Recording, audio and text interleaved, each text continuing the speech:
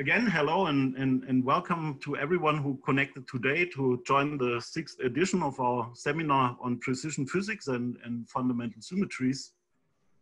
My name is Stefan Ulmer. I'm a chief scientist at the Japanese Research Institute RIKEN and spokesperson of some space collaboration.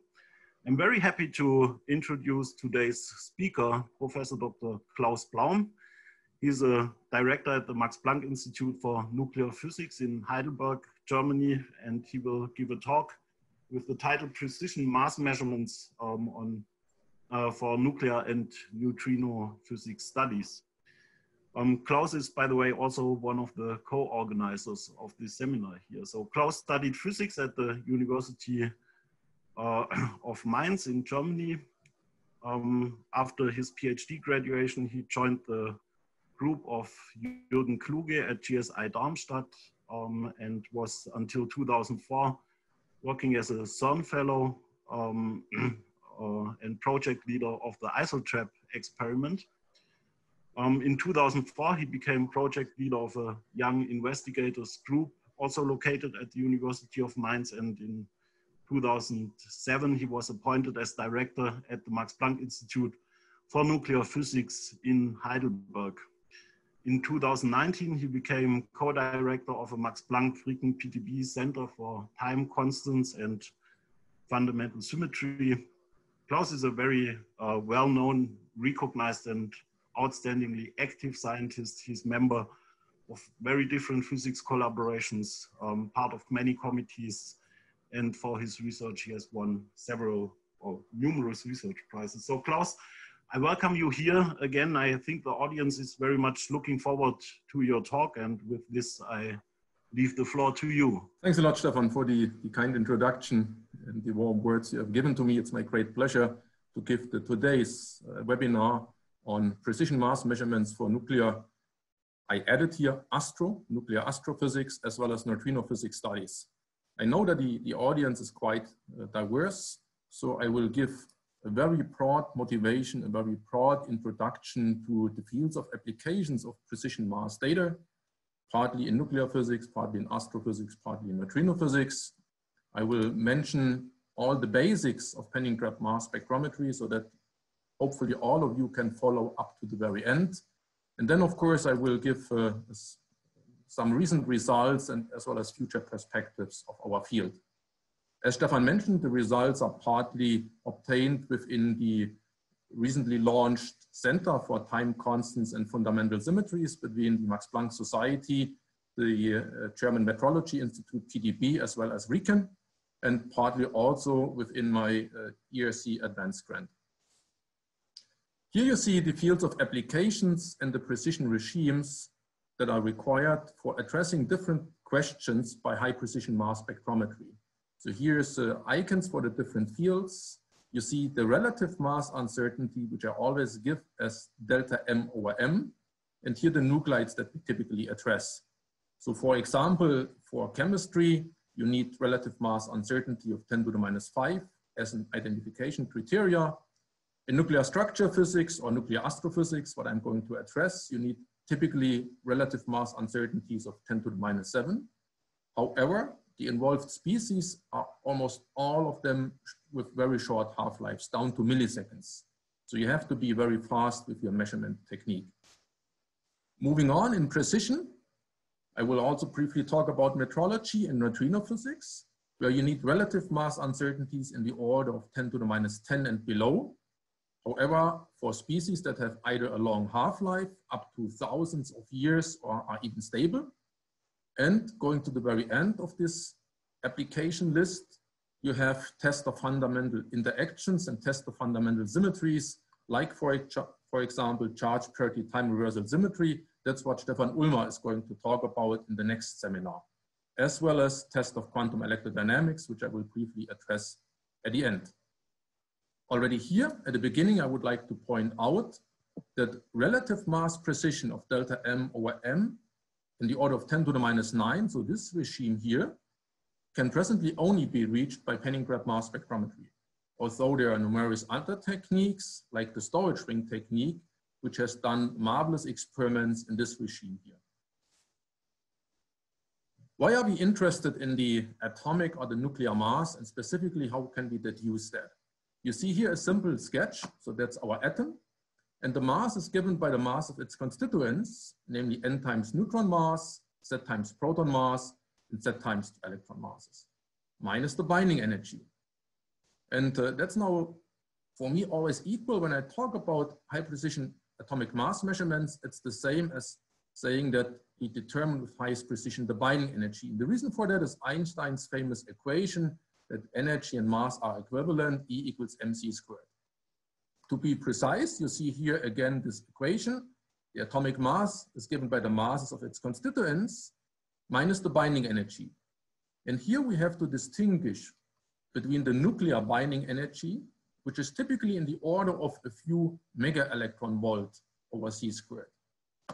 That means that we need, in order to probe the nucleus, relative mass uncertainties in the order of 10 to the minus 6 to 10 to the minus 8. That's sufficient for nuclear physics, for nuclear astrophysics, and so on. However, if you would like to probe the atomic binding energies, for example, for test of quantum electrodynamics, and the atomic binding energy of the electrons bound to the nucleus is typically in the order of only electron volt over c squared, you need relative mass uncertainties of at least 10 to the minus 10. So depending on the physics question you would like to address, you need this or this regime here. And I'm going to address in this seminar, in fact, both applications. What is our working horse? What is the measurement technique? It's the so-called penning trap. It consists of a superposition of a strong magnetic field and a weak electrostatic potential. So if you have an ion with a charge to mass ratio Q over m, it can be confined in a strong magnetic field because the Lorentz force equals the centrifugal force. So the ion is orbiting here around the magnetic field lines. Strong field means in our case that the penning traps are typically hosted in superconducting magnets of about 7 Tesla field strength. However, the ion can escape along the magnetic field lines. So in order to avoid that, and in order to get a 3-dimensional confinement, we superimpose a weak electrostatic quadrupole potential by applying a voltage difference between the ring electrode and the end caps of typically the order of 10 volt or few 10 volts. So now the ion is confined in 3D. You see here the hyperbolically shaped ring electrode and the hyperbolically shaped end caps to get an as perfect storage field as possible. Of course, due to the superposition of the electric and the magnetic field, the ion motion becomes a little bit more complicated, and this is depicted here. The ion oscillates with 3 independent eigenmotions. You see here the axial oscillation due to the electrostatic potential. We have now a modified cyclotron motion, modified because we do not have any longer a pure magnetic field, but we have in addition an electrostatic potential, and we get an E cross B drift term, which is referred to as the magnetron motion. And here you see a sketch of a ultra high precision penning trap consisting of a hyperbolically shaped ring electrode, 2 hyperbolically shaped end cap electrodes, and to the fact that for the short-lived radioactive species, we have to inject and to eject them, we need holes in the end caps, and in order to make the field as good as possible, we add correction electrodes to the ring and to the end caps. Finally, what we are after is the cyclotron frequency, which is simply given by the charge to mass ratio of the stored ion times the magnetic field. So if you would like to measure the mass of the ion down to 10 to the minus 11, you have to measure the cyclotron frequency to the same precision, but you also have to know the magnetic field strength, the magnetic field amplitude, the same uncertainty. And that's challenging. And the way to do so is that we typically first measure a reference ion with a known mass, with which we calibrate the magnetic field. Then we measure the unknown species, then again the reference ion, and we interpolate to the time when the actual mass measurement happened for the magnetic field. You might have noticed that the 3 frequencies which are given here are not the same as the one is given here. However, there are relationships between the cyclotron frequency and the individual frequencies, and among them is one which is called the Braun-Gabriel's invariance theorem, because it holds also in non-perfect fields and non-perfect trap geometries. And it says that the sum of the square of the individual motional frequencies equals the true cyclotron frequency, if you take the square root here. And that's exactly what we are after. By measuring the individual frequencies, we get access to the cyclotron frequency, and by that to the mass of the stored ion. Here you see two experimental setups. One is a photo of the ISOTRAP facility at ISOLDE CERN. ISOLDE is a radioactive beam ion facility at CERN where we produce radionuclides with half-lives down to milliseconds. So you need quite a complicated environment in order to produce, first of all, the radionuclides by impinging a high-energy proton beam on, for example, uranium carbide target. Then you extract the ion species, you guide them along these beam lines, which you see here. And then you have to decelerate them, you have to cool the ion species, you have to separate them. All that happens here before you finally inject them in the pending trap hosted here in the superconducting magnet. However, here typically uncertainties in the order of 10 to the minus 8 to 10 to the minus 9 are reached because you are limited by the half-life of the involved nuclides. If you would like to go beyond that, you have to put a little bit more effort in, because you see that here on the right, where I show a photo of the pentatrap apparatus at the Max Planck Institute for Nuclear Physics. Here we had installed, for example, a temperature regulation system that temperature stabilizes the room to something like 10 millikelvin per day. You see that the magnet is put on a vibrationally isolated floor. We have a pressure stabilization system installed, so all that needs to be taken into account in order to reach then finally the 10 to the minus 11 and below regime. On top of that, we are using in this experiment highly charged ions. The reason for that is that the cyclotron frequency scales with the charge state. So we can boost the precision by the Q here. Here you see a look on our stack of pending trap electrodes. It's called pentatrap because we have five pending traps on top of each other. I can tell you to operate one trap is difficult, two is more difficult, to operate five at once is almost horrible. So you see trap number 1, 2, 3, 4, 5 with a total length of about 12 centimeters. And I will tell you later why we have built up this complicated scheme and how we could boost the precision limit with this apparatus. This was about the storage of the ion. Let me now come to the detection of the ion. And here we have to distinguish between a so-called destructive detection technique, where the particles are lost after the detection. That's mostly applied for short-lived radionuclides with half-lives in the order of a few milliseconds because they anyhow decay and are lost. So there's no need to store them longer. Later, I will introduce the so-called non-destructive detection technique, where we can measure the revolution frequencies without losing the ions in the trap. But here first, the destructive detection technique based on a time of flight measurement. You see here the pending trap. We store our single ion here in the center. And then we can manipulate the ion motion by applying radio frequency fields. So we can excite the ion motion to larger orbits. The reaction of the ions on this applied radio frequency field gets measured by ejecting them from the trap towards the detector. So they follow the magnetic field lines from the strong magnetic field to weak magnetic field, because the detector is sitting outside about 2 meters upstream, where we have a field of only a few millitesla. And you see here the resonance profile which we observe. So shown is the time of flight of the ions, time of flight of the ions as a function of the excitation frequency, which we apply here to excite the radial modes. So the process is as follows. We capture our first ion species. We excite the ion at a certain frequency. We eject the ion and measure the time of flight. In that case, it's around 410 microseconds. Then we reload the trap. We slightly change the excitation frequency to this value here. We eject the ion and measure its time of flight. That sequence gets repeated a few times, and that's the resonance which you observe. What we are interested in is the minimum here, because that's exactly where the true cyclotron frequency is. You may wonder about the sideband structure. The reason for that is that what we apply here for the excitation of the ion is a rectangular profile, and what you see here is the Fourier transformation of this rectangular excitation profile, which gives you the sinc function. In red, a fit of the theoretically expected line shape, black are the data points.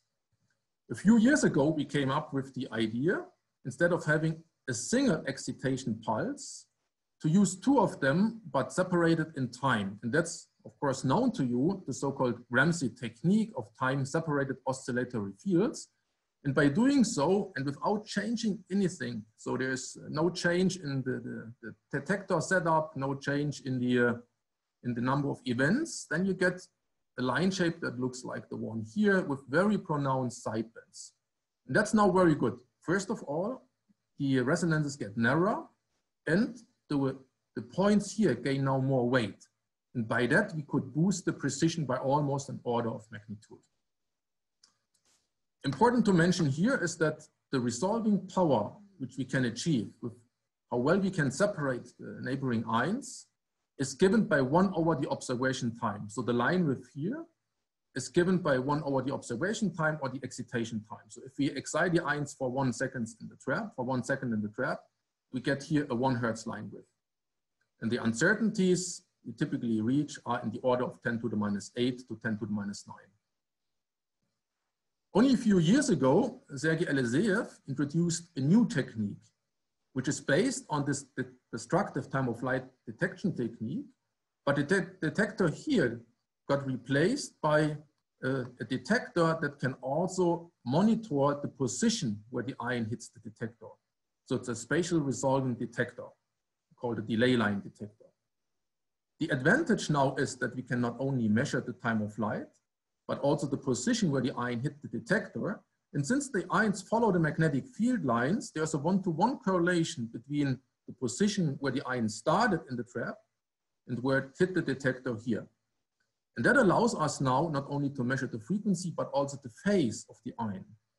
So we do not any longer count the number of revolutions, let's say 10 million, but we can say that the ion has performed 10 million revolutions, plus something like 45 degrees or 90 degrees. And you see here the so-called phase images of species that have been ejected with different waiting times. That's now amazing, because by that we can boost our resolving power, because we get on top of the Fourier limit now also the space resolution power, so we can beat the Fourier limit. And the resolving power is now given by 1 over the observation time times the phase resolution divided by 2 pi. And we get clearly here a phase resolution of about 3 degrees divided by 2 pi. So that gives us 2 orders of magnitude in resolving power, and typically 1 order of magnitude in relative mass uncertainty. So also we have now nuclides with half-lives of only milliseconds or a few 10 milliseconds. We can determine their masses with an uncertainty of 10 to the minus 10 because of this technique here. And that has really revolutionized the field, and in fact every online facility is now using this phase imaging technique. With that, I would like to move on to the first application, call it the topic number 1, nuclear astrophysics application. So why are nuclear masses of importance for nuclear astrophysics? And I will give a very broad introduction so that you can follow the seminar. I would like to emphasize here that I show results only of these 2 facilities, ISOTRAP at CERN and ChipTrap at GSI Darmstadt, where the spokespersons and PIs are Michael Bloch and Maxime Mogot, but also people like Dave Lunny and Lutz Schweikart are involved. And we also rely heavily on theoreticians that help us to interpret the data, and especially to get then the impact on nuclear astrophysics, like by Stefano Gorielli or Achim Schwenk. More results have been obtained by colleagues from other facilities, like UFILTRAP in Jyväskylä, Titan and Triumph, Lebit at Michigan State University, and CPT at Argonne National Lab, as well as by 2 storage ring facilities. The experimental storage ring at GSI in Darmstadt and the CSRE in Nanzhou have contributed to that research field tremendously. Let me start with the stellar burning process. So at the moment in the sun, we have the so-called proton or hydrogen burning, the Bethe-Weizsäcker cycle, which is the energy source in stars. So what happens at the moment in the sun is, we assume that we have a pure hydrogen sun, is that you have the fusion of hydrogen and hydrogen to deuterium, which is called the PP cycle, with the release of energy and the positron neutrino. And it's exactly this energy that we can determine from the mass difference between the deuterium ion and the hydrogen ion.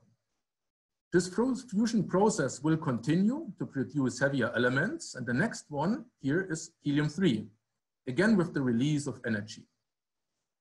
It continues with another fusion with a hydrogen atom, and you get helium-4. That sequence can go on. If you have helium plus helium, you get beryllium-8 plus 4 helium gives carbon-12, which is known as the 3-helium process, always with the release of energy and gammas and neutrinos. Important is that the released energy can be determined from the masses of the involved nuclei.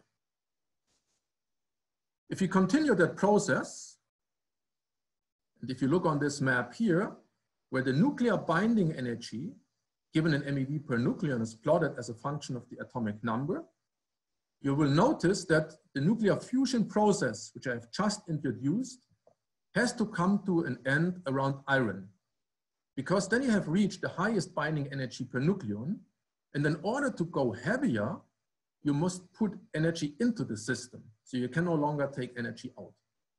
So this is called the nuclear fusion process. However, we know that heavier elements up to uranium-235 exist, and we are even using them to produce energy, for example, in power plants by nuclear fission, going from heavy systems to around iron. So the question remains, how can the heavy elements like gold be produced? Because you cannot produce it in nuclear fusion. And that's a hot topic in nuclear astrophysics. What are the nuclear synthesis processes to produce heavy elements? Why are heavy elements like gold produced at all? Why is iron more abundant than gold, and so on? These are interesting questions which we are after. To demonstrate you a scheme how heavier elements can be produced, I would like to introduce the S process. It's called the slow neutron capture process. So if you have an environment where you have neutrons available with a certain energy and a certain density, every element has a neutron cross-section and can capture a neutron. This is what I refer to here in green as the N-gamma reaction. So let's start from iron. We capture a neutron, and then we will go along this isotopic line here. So from iron 56 to 57, or from 57 to 58. That's what happens here. This is still a stable species. So these black dots here are either stable species or extremely long-lived species with half-lives of hundreds, thousands of years. Of course, what happens here, you capture another neutron and you go to this species. You can capture another neutron and you go to this species. This now, however, is short-lived. It has a half-life of only a few minutes or a few hours. So the probability to do a beta-minus decay is much higher than to capture another neutron. So what happens is that the neutron, one neutron here, will decay to a proton, an electron, and an anti-electron neutrino. That's the process how you can climb up. So you have converted a neutron to a proton. Now again, you capture a neutron. And then you have a beta minus decay again. You can also have a beta plus decay. In that sequence, I'm now following up to zirconium. You see here, you do a neutron capture, make a beta minus decay, neutron capture, sorry, beta plus decay, here beta minus decay, and so on and so on. And you follow the path. That was a short-lived nuclide that does a beta minus decay, neutron capture, beta minus decay, you do neutron captures, and so on. And with this S process, the slow neutron capture process, you can climb up to the heavier elements, and I will stop this process around zirconium. The reason why I stop it here is that I would like to show you two other facts. And the first is that if you notice here carefully, these three neutron-rich elements can't be produced by this S process, because this one has a short half-life, it decays before it can produce this one. So these are not produced in this S process. neither the 4 ones here on the neutron deficient side, they are also shielded by the ones here. So there must be other processes that are able to produce these elements, these isotopes, I should say, as well. The path for the production of the heavy elements, as well as their abundance, that's what we're also interested in, what is the solar abundance, is strongly dependent on the masses of the involved nuclides. Other key parameters are, of course, as already mentioned, the half-life, the neutron capture cross-section, the nuclear structure, and so on, but I will focus here in this seminar on the nuclear masses. This is the complete overview. At the moment, we know that around 3,600 nuclides exist. 250 of them are stable. These are the black boxes here. All the others have been artificially produced up to the super heavy elements here, element 118. I'm coming back to that later. I introduced to you the stellar burning process. That's the one that's happening here, and that has to terminate around iron. And there are other processes to produce the heavy elements, like the R process, which is the rapid neutron capture process that happens in environments like a supernovae or neutron star merger, and is responsible for the production of about 2/3 of the heavy elements. And on the neutron deficient side, we have, for example, the rapid proton capture process or the proton capture process, like it occurs in X-ray bursts. Take home, the key ingredient to determine these reaction paths are nuclear binding energies. Our collaboration has contributed quite a lot to that research field. You see here again the nuclear chart color-coded, black the stable species, bluish the beta- decaying nuclides, reddish the orange the beta plus decaying nuclides, and the red boxes are the ones that we have measured at the ISOTRAP facility at ISOL CERN. They are in total at the moment 427 nuclides. You see here a few references of some of the recent highlights. But it's not only nuclear astrophysics that drives us to measure these nuclides with highest precision. And I would like to give a few hints here what kind of physics questions we have addressed in the measurement of these different isotopes. In the light mass region, we have investigated, for example, a proton halo or neutron halos. These are very exotic systems where 1 or 2 protons or neutrons are loosely bound. They are far away from the nuclear core. And that's, of course, fundamental interest like bromine nuclides and so on. We have performed weak interaction studies. We have discovered a new magic number, which was very important to improve the shell model, which we have here in the case of calcium-54. I've mentioned nuclear synthesis processes like the RP process, neutron star physics. I'm coming back to that on the next slide.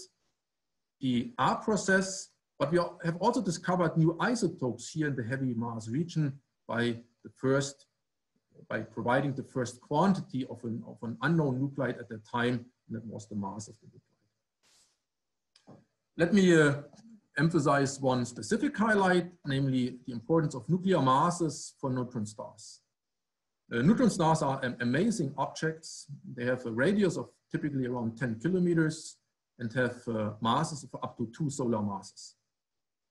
And we are specifically interested in the composition of the outer crust of a neutron star, because that's where we know and we expect all the extremely short-lived, in that case they are almost stable, but extremely exotic nuclides here in this outer crust.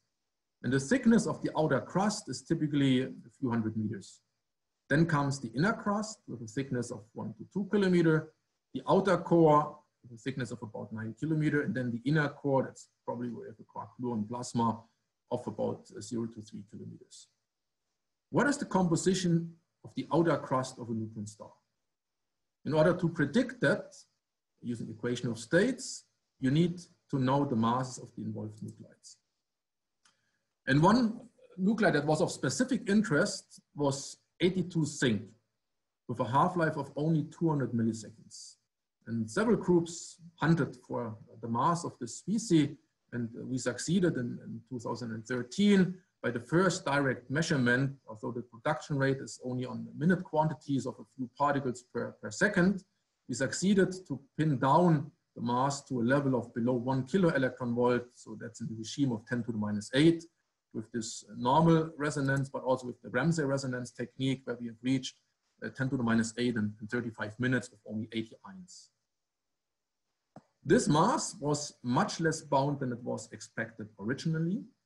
And then when our theory colleagues, Stefano Gloriolelli, entered the new mass into his codes, he was able to make a new prediction of the composition of the outer crust of a neutron star. And this composition is shown here with the previous model and with the improved model by adding our new mass value. And this is to me quite amazing. If you would dig a hole into the Earth's crust, you surely do not know what you get in 250 meters depth. But here, our theory colleagues, they believe to know almost exactly what you get in a neutron star if you go down by 250 meters. Before 82 zinc was expected, but since it's less bound, we know now that we can go down to 255 meters, of course, assuming a certain model that we get 78 nickel. In order to improve that further, you have to measure more exotic species like 124 molybdenum and so on. And they are getting more and more exotic, more and more complicated to get access. Only recently, we succeeded to measure two other very exotic species, namely cadmium-131 and 132, which is of importance for rapid neutron capture studies, which got published just a few days ago. Let me summarize the present status on nuclear astrophysics, specifically in respect to nuclear masses. You see here what is theoretically predicted are in the order of 6,000 species. Given is the proton number versus the neutron number. Black ones, again, the stable ones. The red ones are the species which are involved in the rapid proton capture process. The blue ones are the ones are expected to be present in the rapid neutron capture process. And the brownish ones are expected to occur in the neutron star crust. What has been measured so far by the different facilities? And this is shown here. These are the number of nuclides as a function of the exoticity. That's how far away they are from stability. And the red ones are the ones that have now a known mass. So they have already been addressed by my colleagues and our group. The few green ones are the not yet known nuclear masses. And there are only a few. So around 98% of the involved species are now known and the mass is known. If you go to the neutron star crust regime, it's a bit different. Only 50% of the involved nuclei are known. The other 50% are unknown and not yet addressed. And it becomes even worse if you go to the R process path. Here, only 1% of the involved nuclides have been addressed and 99% is still unknown. And it's the task of these teams here, which have achieved outstanding results in recent years, to address that hopefully in the future.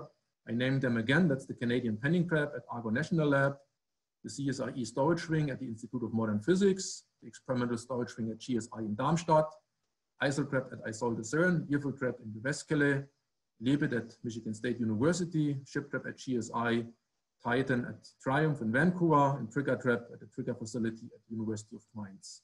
So you see, it's a quite international effort to do so. What we are looking forward is to the two next generation radioactive ion beam facilities, namely FRIP at Michigan State University and FAIR at GSI in Darmstadt, which will us provide nuclides almost of 50% of the ones involved here in the R process path. And that's really an exciting future for us to address them, hopefully in the next 5 to 10 years. With that, I would like to move on to heavier systems. And I already mentioned the heavy and super heavy elements at the very end of the nuclear chart. And here I would like to show one specific highlight, namely the study of lawrencium at 255 at the Ship Trap facility. Lawrencium gets produced only with around 4 ions per minute. Taking into account an overall efficiency, detection efficiency, stopping efficiency, and so on, the experiment gathered only about 14 events per hour. Here, the phase imaging technique was applied, and I would like to demonstrate you what the neat thing of this technique is. At the time, it was known that lawrencium has a ground state and an excited isomeric state indicated here as 255M. Which state is what was not known, and also not the excitation energy. By using the high resolving power of this phase imaging technique here in the penning crab, and then ejecting the ion on the detector, you might distinguish between ions in the ground state and in the excited state. And that's what is shown here in this recording time video. The data has been obtained by Oliver Kalea and Michael Block in the FAIR-based zero research program.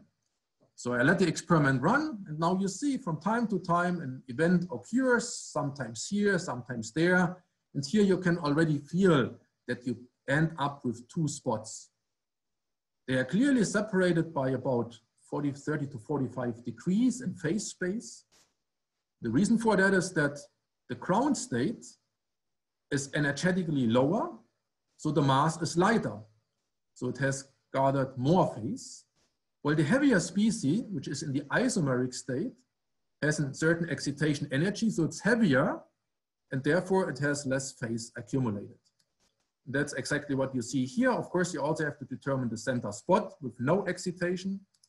And then from that, you can clearly resolve with a resolving power of up to 10 million ground and isomeric state of lawrencium 2 plus 55, mass 255. That was the very first direct observation, demonstration, realization of an isomeric state in the transuranium region close to the superheavy region. Really an amazing result by the ShipTrap collaboration.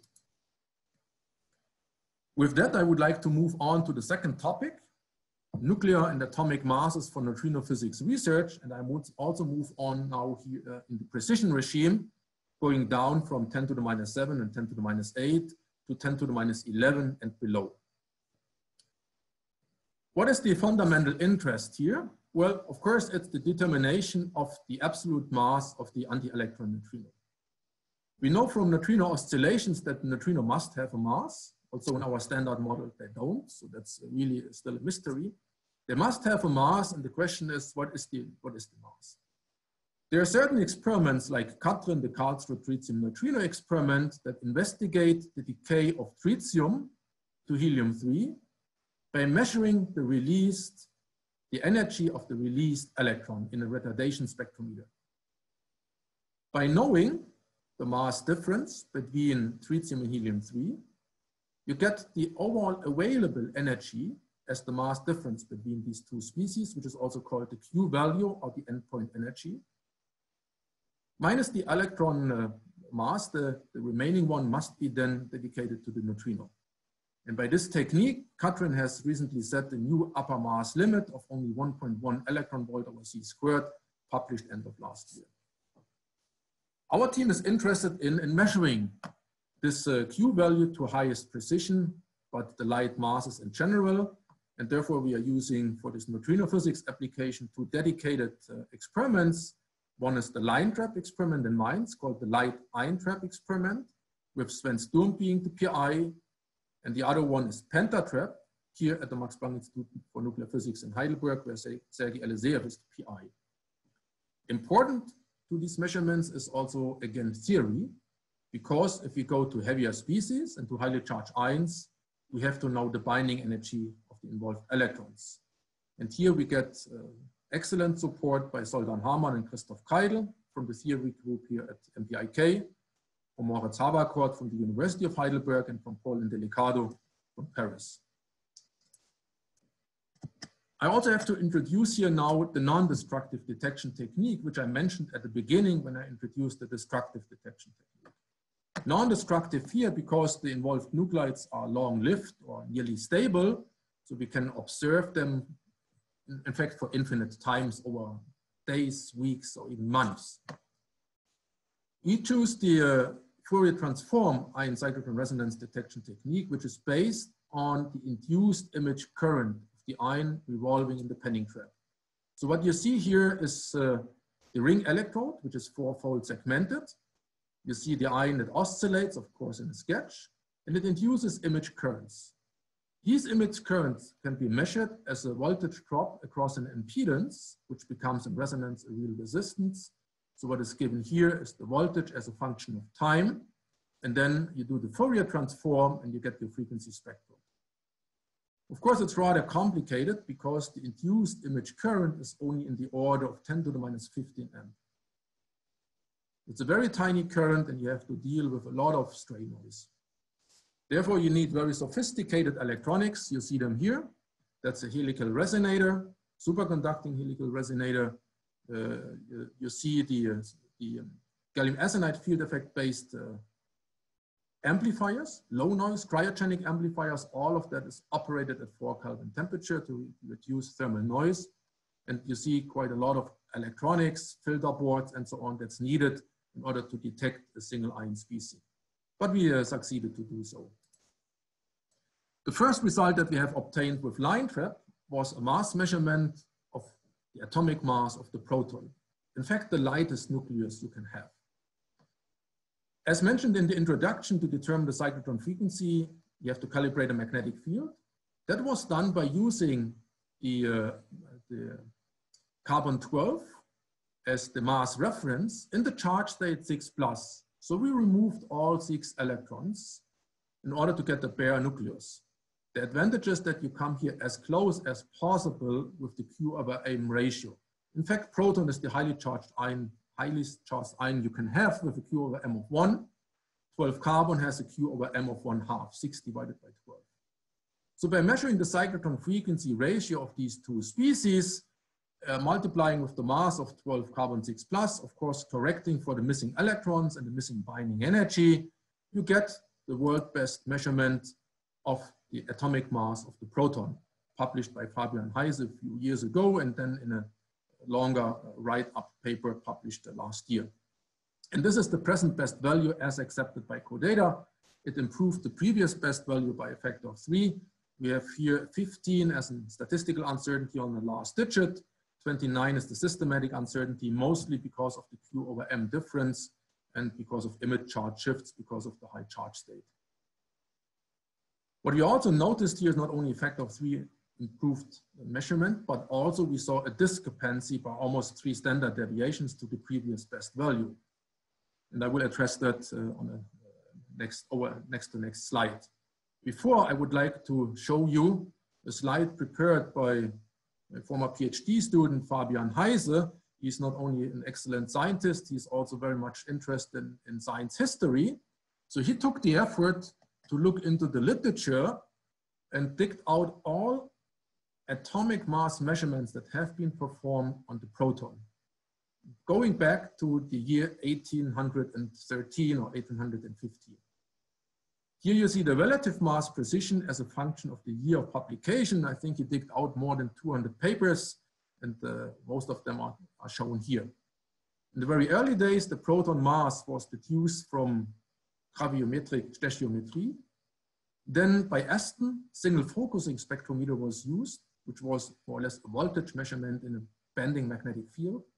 Then double focusing spectrometer. And then 1950, for the first time, a frequency measurement was performed by a mass synchrometer, where the ion made 2 revolutions in the magnetic field before it was detected. In the year 1989, the Nobel Prize was given to Demelt for the penning trap technique for the G-factor measurement, but then it was used also by other groups for high precision penning trap mass spectrometry. And our latest value is indicated here as this red dot down to 3 × 10⁻11. Let me come back to the puzzle of light atomic masses. I mentioned this 3 sigma discrepancy between our measurement of the proton mass versus 12 carbon compared to the previous best values. Looking into the light masses, also deuterium, the next heaviest species, has been measured against 12 carbon by the group of Van Dyck, published in this reference 2 here in 2015. Green indicated are our measurements, orange the ones by Van Dyck. And the third group involved here is Edmund Myers from Florida State University, who has done also outstanding measurements on this light ion species. Namely, he measured the mass difference of importance for Catrin between tritium and helium-3 by using the Hd molecule as the reference ion. So tritium was measured against the Hd molecule as well as helium-3. And you obtained an uncertainty in the mass difference of only 7 times 10, 72 pico units. So that's a 3 times 10 to the minus 11 measurement. Overall 70 milli-electron volts is only the uncertainty. 3 helium has also been measured against 12 carbon by Van Dyck with an amazing uncertainty. All of that is in the regime of 10 to the minus 11. If you take now the binding energy of hydrogen and deuterium, you can deduce also the mass of the Hd molecule. And now you get a closed loop. And that allows you to compare the measurements done here with the measurements done here. And you can perform a consistency check. And they should, of course, all agree with each other, but they don't. We see presently a 4.8 sigma deviation. That's a lot. That's 5 standard deviation. That's out of statistics. All of them have been measured down to a few times 10 to the minus 11, but we see a deviation on a couple of 10 to the minus 11 level. In order to solve that problem, Ed Myers has recently measured hydrogen against deuterium. Our group has just finished the data analysis and has submitted a paper by Sebastian Rau on the measurement of deuterium 212 carbon in order to check if one of the involved former measurements in this chain is wrong. And we will also soon measure directly the mass of tritium and helium-3 against 12 carbon to make this link here. And hopefully latest by then, we will know where the faulty past result is or what has caused the puzzle of the light atomic masses and this 5 sigma discrepancy. To summarize our results on the light ion masses, we had measured a few years ago the electron mass with an improved uncertainty of a factor of 13. So this is the present best value accepted by CODATA, published in these references here. We have succeeded to get the world best value on the proton mass, improved by a factor of 3. And this is the proton mass given in atomic mass units, published here. And we recently succeeded also to measure and to improve the deuterium mass by a factor of 3, just submitted. In fact, if nuclear spectroscopy would be improved on the binding energy of the neutron and the proton, by this measurement, we would also be able to improve the neutron mass, and then our group would hold the world record for all 3 species, which are the building blocks of matter, namely the electron, the proton, and the neutron. But still, this is still missing. The nuclear spectroscopy needs to be improved. Let me move on to a few more neutrino physics applications, but this time for heavier species. In the tritium decay, an anti-electron neutrino is released. You can have a different decay scheme, namely an electron capture decay, as it occurs in the decay of 163 holmium. By this, you produce an excited state of dysprosium 163 until the release of an electron neutrino, so the antiparticle of the anti-electron neutrino. This excited state decays to the ground state under the release of energy. And this energy can be measured in an integral spectrum by using metallic magnetic calorimeters, as done in the electron capture and holmium collaboration, which is led by Loredana Gastaldo and Christian Enz at the University of Heidelberg. This is how the spectrum looks like.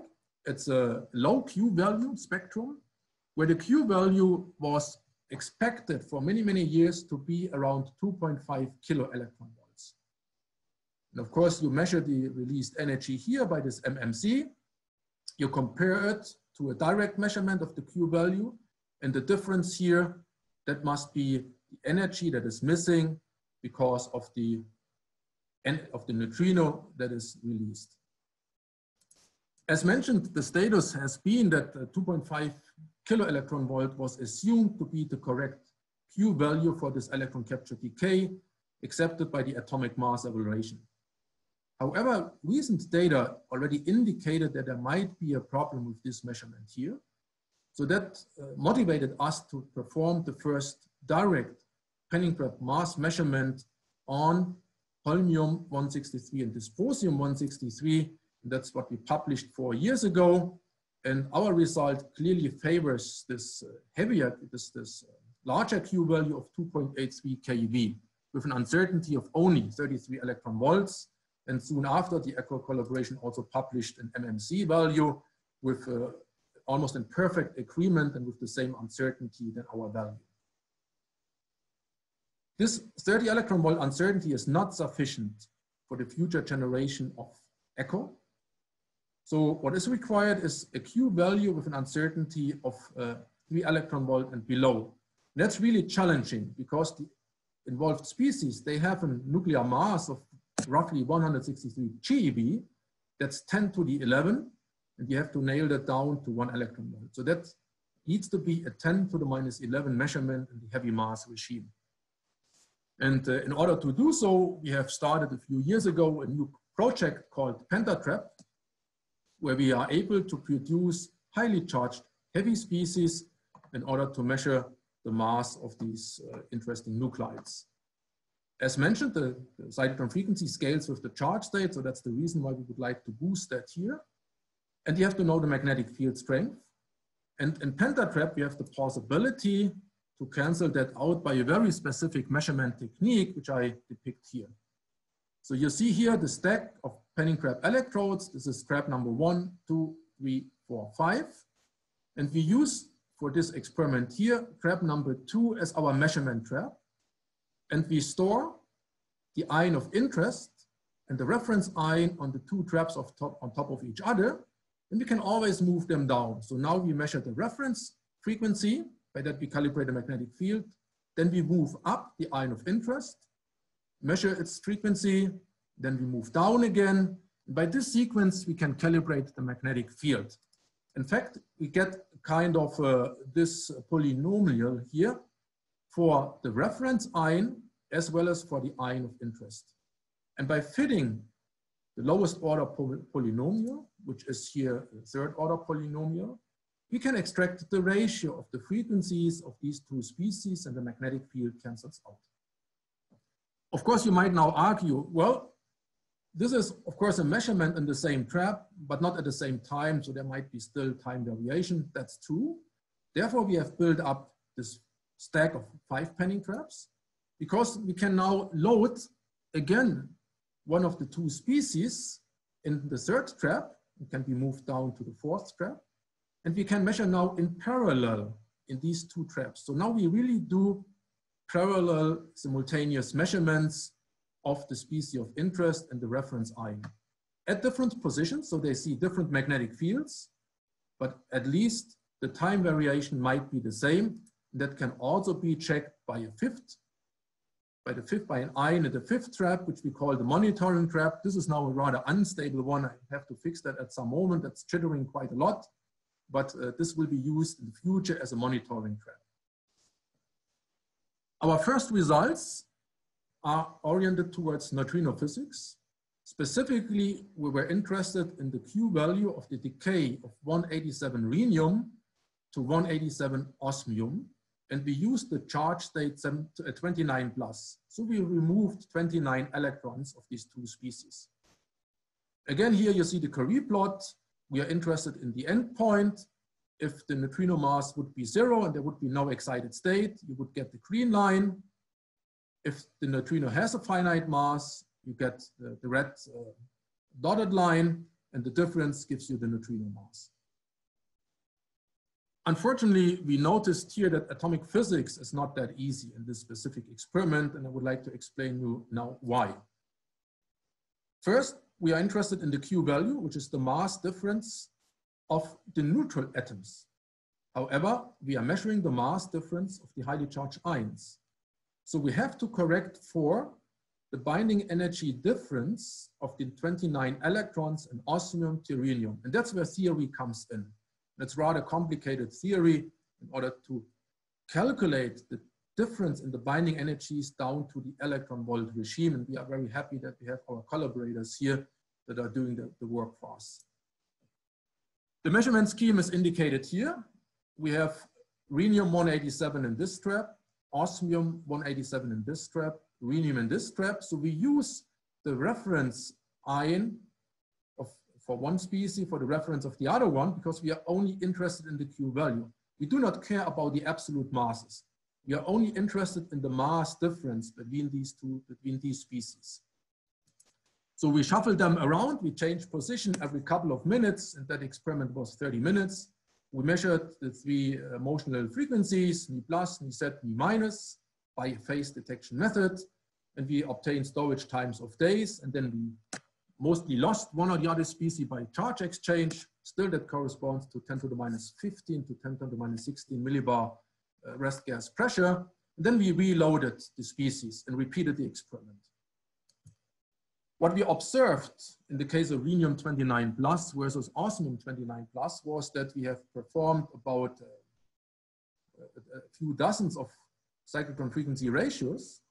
We observed that for a certain species, we got this value in the ratio. And for the other half, we got a ratio which is off by about 200 electron volts. That's a 10 to the minus 9 shift. And that really puzzled us a lot. And we did weeks of systematic studies, whether we had jumps in our power supplies, jumps in the magnetic field, contaminations, 2 instead of 1 ion species in at the time in the trap. And then we came up with the idea, well, why not measuring osmium against osmium? So we loaded 3 osmium ions in the charge state 29 plus, measured them against each other, and we got unity, as you would expect. In the second series, we always loaded only rhenium species in the charge state 29 plus. And in about 50% of the cases, we got unity. But in 50% of the other cases, when we reloaded the traps, we got a deviation of about 1.1 times 10 to the minus 9. And then we had the idea, well, that could be a long-lived electronic isomeric state with an excitation energy around 200 electron volts. The reason for that is that now comes a little bit of atomic physics. The electronic configuration of rhenium-29 plus is krypton-like, and then 10 electrons in the filled 4D shell. In fact, that's the same configuration as for osmium-30 plus, because osmium is 1 Z higher, so you need 1 Z lower, so you need 1 less electron, charge state 30 plus. We have figured out, we have discovered an excited state where one of the electrons in the production process in the electron beam ion trap ends up in the 4F1 configuration. So we have 9 electrons in the 4D9 state, but 1 in the 4F1 state. And that's a highly forbidden transition to the ground state. It's in fact an E5 transition, and our theory colleagues have calculated a lifetime of more than 130 days with an excitation energy of about 200 electron volts. We didn't tell our result to the theory colleagues, but asked them to calculate this excitation energy. And that's the amazing result of the 3 independent groups. This is our experimental uncertainty, 1.7 electron volts out of 183 GeV. That's a 8 times 10 to the minus 12 measurement, in perfect agreement with the result of Soldan Hamann using QED, many particle QED, Paul Indelicado, same technique, and Maurits Haberkort using density functional theory from solid state physics. That's an amazing agreement, and the paper will appear in Nature just in a few days from now. We did the same for a consistency check of osmium because it has exactly the same electronic configuration, and also there we could find the long-lived isomeric electronic state, a little bit higher in energy, which is expected due to the different Q set of osmium. And we have also here perfect agreement between experiment and theory. What is amazing here is that we have discovered an isomeric state with a half-life of 130 days. If that transition could be used as a clock transition, it would provide a clock at the uncertainty level of 10 to the minus 26. So with this penny grab mass spectrometry technique, we have now opened the possibility to search for suitable clock transitions where the excited states have hours, days, months, or even years of lifetime. And I think that's the only way to detect such states. With that, I'm close to the end. I would like to follow up a little bit on that what Pete has presented on Tuesday this week, namely the search for the new force carriers or the fifth force search by doing isotope shift spectroscopy, which he has introduced on calcium by the quantum logic spectroscopy, where he really has presented amazing results. The quantity of interest is the isotopic shift. And what enters the isotopic shift is this mass factor here. And that's again where our measurement plays an important role, because you need to know the mass differences of the involved isotopes down to 10 to the minus 11 in order to do such a beautiful linear king plot. And what Pete and other colleagues are looking after is a tiny deviation from this linearity triggered by this fifth force. This tiny deviation, not yet discovered, to emphasize that, would be an indication as it is shown here. What it requires is high precision atomic and nuclear spectroscopy in order to cancel out this term here. And that's exactly what we are doing. And we have done a proof of principle experiment with pentatrap on xenon isotopic chain. Of course, for the fifth force search of interest are calcium, strontium, and ytterbium. These are the clock transitions.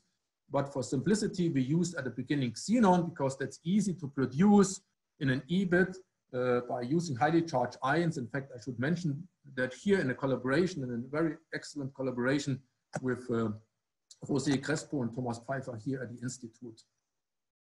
As mentioned, the mass ratio uncertainties have to be better than 10 to the minus 11. So these are the species which we have investigated so far. It's xenon 126 up to 134.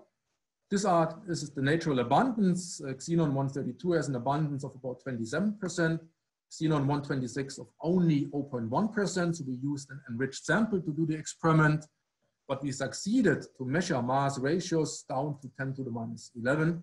And you see here the improvement factor of our result compared to the previous best literature value. So our result are the 0 line here. Dark green, the error band is the light green, and these are the previous best values. So we have improvements even up to a factor of 1,000, so 3 orders of magnitude. And even the to date best known masses, we have improved by a factor of 4 to 7. This is the clear demonstration that we can do such high precision measurements also on these interesting nuclides, calcium, strontium, and ytterbium for this kind of king plot analysis. With that, I'm at the end. My 1 hour is over. I hope I could show and convince you that precision pending graph mass spectrometry has reached an amazing precision, even on exotic systems, on short-lived radioactive species, as well as on highly charged ions. It has opened up many new fields of research, and I presented neutrino and nuclear astrophysics, but also metrology. And I would like especially to thank my team members within the division of stored and cooled ions that have produced these beautiful results, which I was allowed to show to you. And with that, I would like to thank the organizers for the invitation and you, the audience, for your attention. Thanks a lot.